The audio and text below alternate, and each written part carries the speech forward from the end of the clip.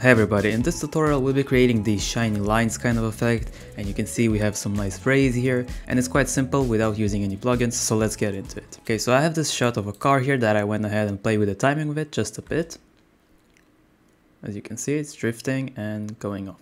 Okay, all I did was pre-compose this, and now I'm gonna select the range that I want the effect to apply to. So let's say starting from here, I'm gonna duplicate it, Ctrl-Shift-D, and up until here is fine, I guess.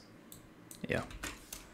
And all I'm going to do, and I'm going to fast forward this, is mask around the car, create a pretty rough mask here, just so we can have the car isolated for the effect and the range that we want to. Okay, so I have the car pretty much rotoscoped here, as you can see, and this is just to subtract it from the effect up until here. Yeah. And as you can see, it's not very accurate, but it works just fine. What I'm gonna do is feather these masks out, so set this to about 20, maybe this one to 50. Okay, so the first effect we're gonna be applying to this layer is Find Edges. So I'm gonna add Find Edges, and I'm gonna invert it. As you can see, it creates these type of lines here, which is already looking nice. And we're gonna select a range for it to come in and out, so let's say opacity from 0 to 100, something like this one. And up until where we masked, so around here it should die. Yeah, F9, and let's see what we have. Alright, cool.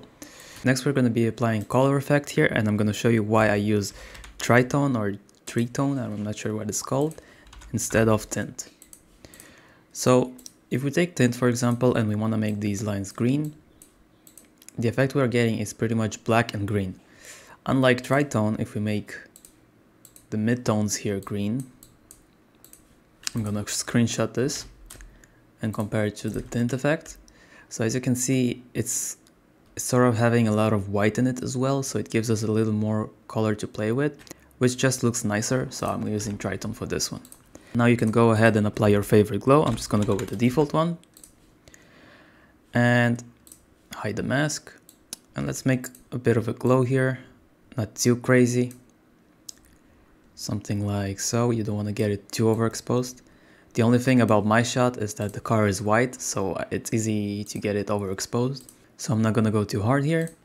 And we'll set this layer to screen, or additive in your case if you want. It's just going to be too overexposed in my case, so I want to keep some color in it. And let's see what we got. Okay, it's already looking nicely here. Alright, so let's duplicate this layer we just created with the effect on it. I'm going to hide the one underneath it and isolate this one. From this one I can go ahead and delete the glow. And I'm going to be adding an effect called CC Radial Fast Blur. Here you go. Set this to like 95. And you can already see we're getting these rays type of effects here, which looks very cool. I'm going to place it around here. Set a keyframe, move a few frames forward, and set it to go around our car, something like this. Extend this to where we see it. There we go. So basically we're getting this. Okay, that's pretty awesome. Now if you want, you can play around with the colors like I did. So for example, here is why we use tritone again. So I'm gonna make this purple, and I can make this something like blue, and you can see we're getting this really nice color effect here. Let's preview this.